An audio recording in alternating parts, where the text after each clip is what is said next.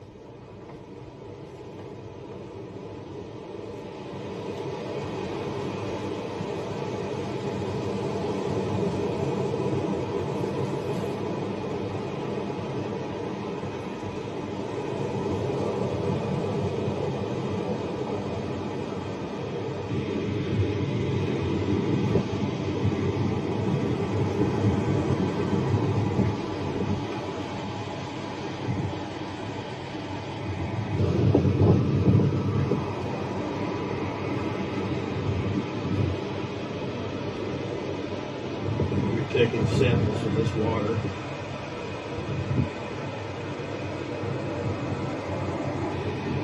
It's unbelievable.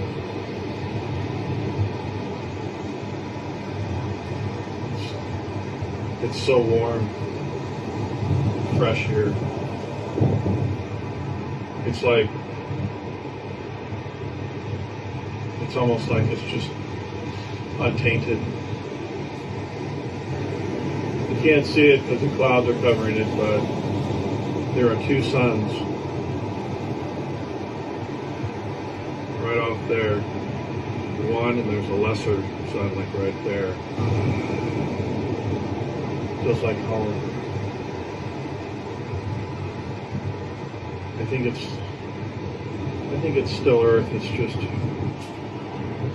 Earth in a different time, maybe. There it is.